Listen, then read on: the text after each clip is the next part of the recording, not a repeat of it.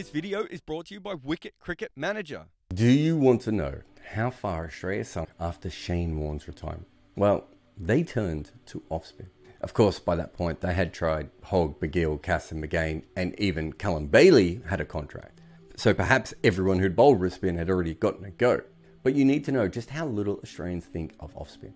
Gideon Haigh once called it cricket's rubbish skill. Usually for the Aussies, off-spinners would only be used when touring Asia. Like the time they took Gavin Robertson, a 10-year vet who was playing Sydney grade cricket, to go and bowl against Sachin Tendulkar.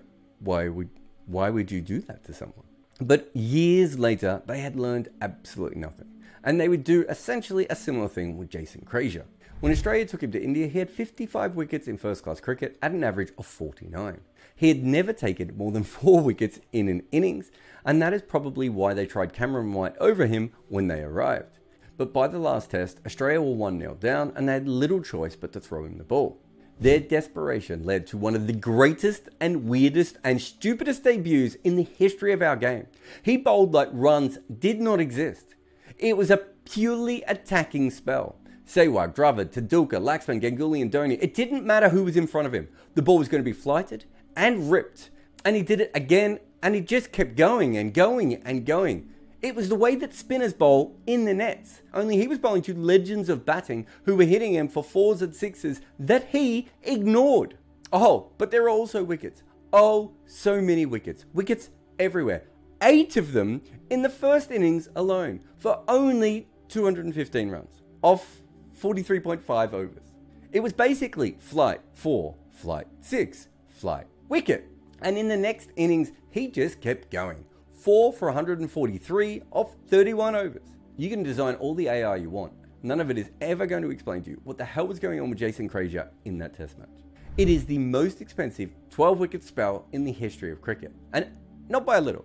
It is 0.7 runs an over more than any other bowler with that amount of wickets. I mean, what do you even do with this information at a certain point? And his next test was just as weird. And Australia was in the exact same situation. Yes, he got smashed everywhere, but he took 12 wickets. How can you not play him again? How can you play him again? And yet his next test was just as weird. He took 1 wicket in the first innings. Hashim Amla. Then Australia set South Africa 414 at the whacker. And of course you would expect your spinner to help you in that situation, even if he might struggle a little bit in the non-friendly Western Australian surface. But Krejza did not take a single wicket. He went at more than 4 runs and over in that innings, and South Africa chased down the second biggest total in the history of our game, losing only 4 wickets along the journey. And that was it. Jason Krejza never played another test match again. He took the world's weirdest 12-wicket haul and then gave up the second biggest chase and then walked off into the sunset. In 2 tests, he had more weirdness than most 15-year vets ever have. So now Australia had tried the most extravagant offie. They went for the most milquetoast one they had. Nathan Hauritz. In 2004, he made his debut when, you're not going to believe this, Australia made another spinner have their debut on Indian soil against the best players in the world. He took 5 wickets in that match and yet just disappeared back into Shield cricket afterwards. But with Krejza getting injured, McGain still out, and Casson already showing signs he was struggling, Hauritz went from being 12th man for New South Wales to Australia's frontline spinner. And at the start, he actually did okay. After 13 tests, he was averaging slightly better than 30. And that should have won everyone over. Yet absolutely no one seemed to believe in him. He was clearly never going to be a long-term solution, but it was weird how little the Australians seemed to back him even when he was doing well. But it wasn't just the Australians, of course. Chris Gale compared Hauritz's bowling to his own. And then the Universe boss went out there and smashed 100 from 72 balls, including 32 runs from 19 of Hauritz's deliveries. He only hit 4 boundaries off him though, but they were all 6s. Essentially, Hauritz never really spun the ball, and that was a big part of the issue, but he also seemed to lack just confidence. Despite everyone thinking the deciding 09 Ashes pitch at the Oval would spin, Australia did not pick Hauritz. Not because of form as much, but almost completely because he didn't show enough confidence or bravado when they asked him if he wanted to play in that game. I think overall, Hauritz's figures probably flatter him a little bit. There was a reason why he was not first choice for New South Wales when he was originally chosen, and he was another spinner who had to move away from his home wicket, the Gabba, because it didn't spin. In fact, as drop-ins started to become more common, the SCG was kind of the only place that you could really bowl spin at that point, meaning that no Australian spinners had any confidence. Of course, that didn't matter to Shane Warne because he had more confidence than all of them combined. But the selectors made it very clear that they never believed in Hauritz. They even told him to go off and work on his batting at one stage to ensure that he stayed in the team. He would make his maiden first-class 100 in the Sheffield Shield after that, and he also pulled out this win in the Champions Trophy, in a tournament that he helped Australia win. They dropped him anyway. He just wasn't who they wanted. They made that very clear. And when a story broke in his local newspaper during the 10-11 Ashes that he was selling his Australian kit, despite being only 29 at the time and still had very realistic chance of playing for his country again, everyone believed it.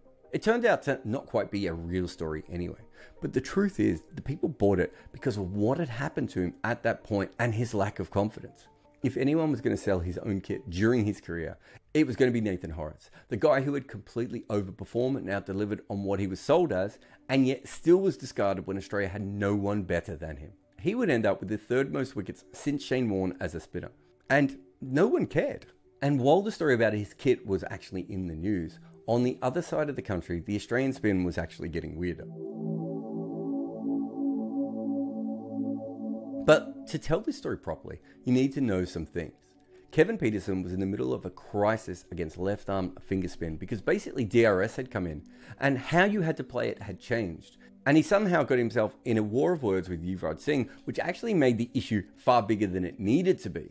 For instance, at one stage, Mohammad Issam, the Cricinfo writer, once got dragged into the nets to bowl to KP. Such was his problems with how to play a form of bowling that he once used to smash the hell out of. But the other weird thing going on at that stage was during the 10-11 Ashes, there was going to be a reality TV show type selection policy for the Australian team ahead of the first test. They planned to have a huge event in Sydney, except for the fact it rained and no one cared. But they had this ginormous squad because clearly they didn't know what to do. But out of all of that, they picked Xavier Doherty, a white ball specialist who happened to be a left arm finger spinner. And at this stage, he'd never taken more than 25 wickets in a season. He just was not a first-class bowler. And that's basically how the first two tests played out.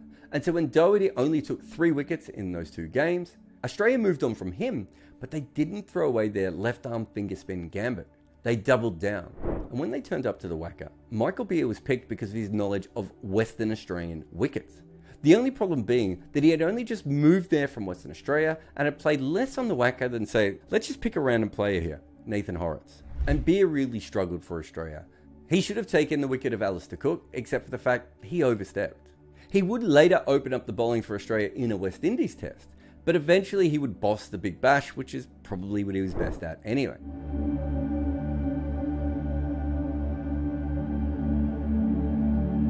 And the reason that Beer and Doherty were chosen was because in a tour game, KP had been bowled by a left-arm finger spinner. Except it wasn't one of those two guys.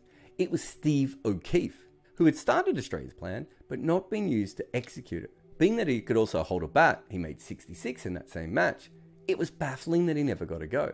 By this point, Steve O'Keefe was 5 years into his first-class career, yet he had only played 13 matches. He'd taken 36 wickets at 19 in 2010 though. So why was he overlooked for 2 guys who were clearly not suited to the job? And that happening to O'Keefe perhaps had something to do with the fact that it was a little bit too early in his career. But realistically, Australia waited another 4 years to actually pick the only spinner taking wickets in domestic Australian cricket. And think about the stories that we've heard so far. I mean, it is crazy that O'Keefe didn't get more of an opportunity. Australia finally had a Shield spinner taking wickets, and they ignored him. O'Keefe only got picked when he was the highest wicket taker in Australian cricket one year, and that was with an average of 20. Since Colin Miller, Australia had seen nothing like this. A spinner actually taking domestic wickets. And to be honest, O'Keefe would have taken a lot more in first-class cricket had he ever stayed fit. But when he did play for Australia in India, like Krejza, he also took a 12-wicket haul on Indian soil. But unlike the Offie, O'Keefe beasted India and helped win the test for Australia. At this stage in his career, he had 225 wickets in first-class cricket at an average of 23.8. And this was his 5th test, and he'd only get 4 more. Throughout his career, O'Keefe was a baffling non-selection for a team that often couldn't find a spinner, and certainly couldn't find a second one. He was once told by a selector that he would need to grow a foot and bowl a doosra to get picked by Australia. And usually the talk was he didn't spin it enough, which might have been true, except for the fact that no one else was spinning it any more than him, and if they weren't taking any wickets with it. And he was often told that he was a white ball bowler. Despite finishing his first-class career with 301 wickets, and doing a lot better with the red ball than he ever did in one-day cricket. For Australia, he would average a smidge under 30. However, he did also play a role in his own downfall.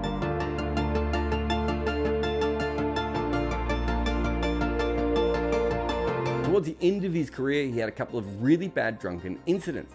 The second one's when he said some sexually offensive things to an Australian women's team player. However, that was at the end of his career when he'd taken a lot of wickets in Shield cricket and also made some runs along the way as well. There was actually another finger spinner with fairly similar figures to O'Keefe, although nowhere near as potent. That was Victoria's John Holland. He took 298 wickets at 32.5 in his career. He struggled a lot more when he played tests, but he only played 4 times overall. He has actually just recently been let go by Victoria, with his brother already having represented the US. There is a chance that he might actually go on to play for them as well. But I only mention Holland because in 6 years, Australia gave debuts to 5 different left-arm finger spinners. They were desperate to make one of them work so they could just move away from off-spin. Of course, there was one left-arm finger spinner that we simply cannot ignore. Ashton Agar was a 19-year-old debutant spinner who made the front page of the Times because he set the world record, making 98, batting at number 11 in his debut. He also took Alistair Cook as his first wicket, being the first Aussie teenager to take a wicket with spin. And yet, almost all of that went to hell. The natural athleticism and charm seemed to peak at Test 1. And a decade on, he's little more than an infrequent white ball player now. Recently, he was sent home from the Indian tour because he was so bad in the nets that they thought he was unplayable. He has 9 wickets in 5 tests and will probably never play again. And because so many spinners like Agar would come in and then disappear almost immediately.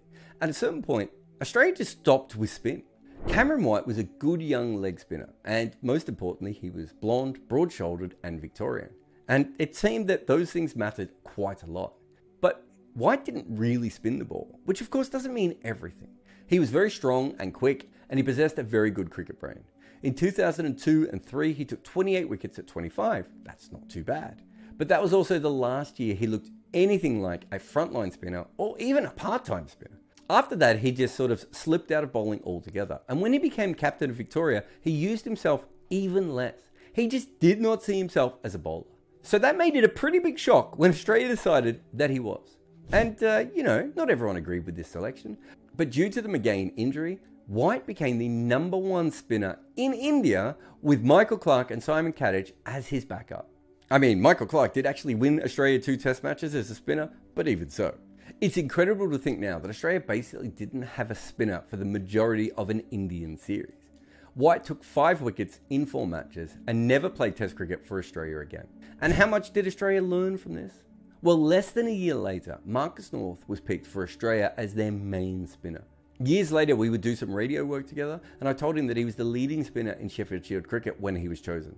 He looked very shocked, which is how he should have been when he was picked as essentially a batter, but mostly the frontline spinner for Australia. After 16 tests, he only had 6 wickets.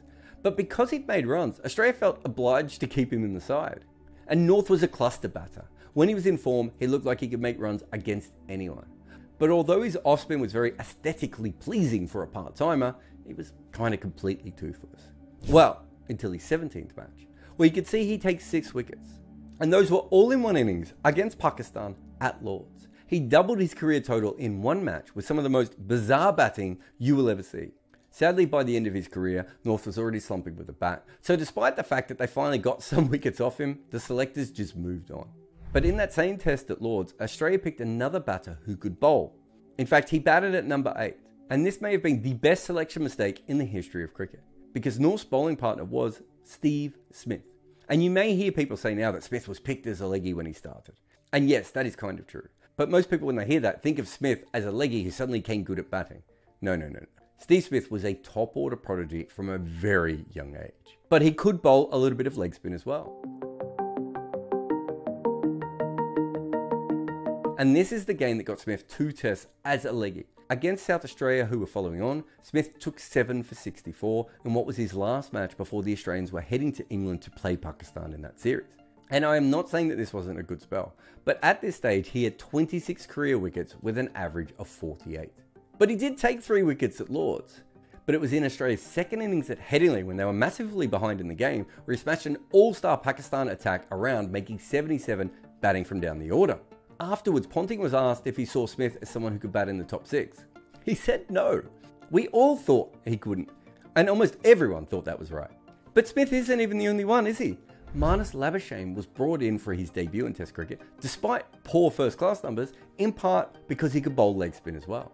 So that means that Australia found two of their greatest modern players, at least in part because their spin bowling was so awful. But of course, through all of this, Australia did actually find a real spinner. The Shadow did not stop Nathan Lyon from existing or thriving. In fact, Warne had no real impact on him at all. And Lyon kind of looked like a throwback from the start, like some forgotten old Australian spinner from the 70s. But the first ball of his career, he took Kumar Sangakkara. There was clearly something there. But despite that 5-wicket haul in his first test, Australia still weren't all that sure. After all, Nathan Lyon was an offie. In 2013, Lyon had a lot more experience and he went to India, and in the final test there, he took 7 for 95. That brought his average down to 33. But it wasn't just his numbers. It was clear from almost the first ball, well, exactly the first ball, that this was the best spinning prospect in Australia. He had no deucer or no great slider, and he put more overspin on the ball than he did side spin, but it was clear that he was doing something right. But Australia's next test after that 7-wicket haul was at Trent Bridge for the Ashes, and that was Ashton Agar's test. Australia was so shell-shocked by everything that had come before that in front of them was an all-purpose off-spinner, and they traded that in for some magic beans that looked more athletic. Lyon's story as a curator turned international off-spinner is well covered, and he deserves an entire project just on him, especially as he might soon take 500 test wickets. That any spinner after Warne had this level of success is incredible. But to be an off-spinner from a country that does not in any way rate that art form is absolutely amazing. The GOAT nickname is obviously part tongue-in-cheek, but it's also an honour of him surviving in the toughest place for his kind. But I lied before when I said that Shane Warne had no impact on Lyon's career, because there was a time when Warne hinted at a comeback, at least in part because he didn't rate Lyon all that highly.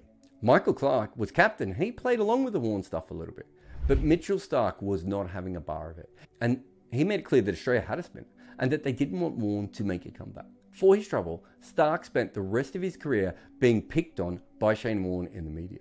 Starc's body language was a common one, as was the fact that he was soft, and occasionally he came for both Starc and Lyon as a 2-for-1. Warne was a legend at taking wickets and holding grudges. Yet, that didn't really hold Starc or Lyon back. But weirdly, there was a Victorian leg spinner who had a massive impact on Nathan Lyon, and it was not Shane Warne. When Lyon was transforming into a South Australian off-spinner, he was doing so under Darren Berry, Warne's former keeper and best friend at Victoria. But he decided he wanted to bring in a different old teammate to help Nathan Lyon. The man he contacted was Craig Howard. If you go back to the start of this series, you'll remember that is where we began. The first spinner who got in Shane Warne's shadow. So much so that he only played 16 first-class matches and played his last one when he was only 21 years old. And now, Craig Howard was back as a coach, and he would team up with Lyon to give the Australian their greatest off-spinner in terms of wickets and definitely in terms of impact. But Howard didn't just work with Lyon though. He also spotted another off-spinner, Todd Murphy, and now he mentors both of them. Craig Howard was discarded because of Warne, who went through the academy twice, once as a leggy and then as an offie, whose original career ended with his captain telling him to Tasmania. And he has only gone on to have the biggest impact on Australian spin outside of Shane Warne and Nathan Lyon. And the more I think about what Howard has managed to do, the more it makes me think about all these guys as a group. Because for many years, I used to see them as broken toys from a TV show that was cancelled after one episode. A leggy who became an offie, a TV presenter, a postman who retired twice, a union leader, a seamer who became a croupier, 2 lost South Australian kids, a bunch of miscast batters, KP bait, and the IT worker who got destroyed. But they are all more than this, right? And those players mostly went on to play for Australia. And yeah, it went to hell, but so many of them got a baggy green. And Howard was actually close to a call-up when he was young, but it never happened. And of all those guys, he should be the most bitter or broken. And instead, he is still out there, still trying hard, continuing to do his best for Australian spin. It is a weird job being a spinner in a nation of pace. And that is why so many of these stories are so bizarre. Shane Warne has given us so much, memories and wickets. Craig Howard never took a test wicket.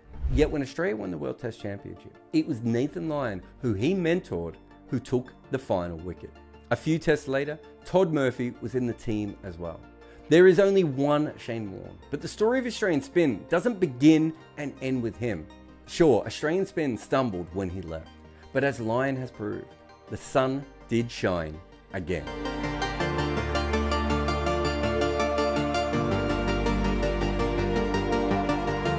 If you enjoyed this video, please comment or like it. We have plenty of videos on other great cricket stories, like the entire history of New Zealand opening batters or the legend of Vinu Mankad, plus plenty of other content on people like Jasprit Bumrah and Neil Wagner. Check them all out while you're subscribing and keep coming back for all our new videos.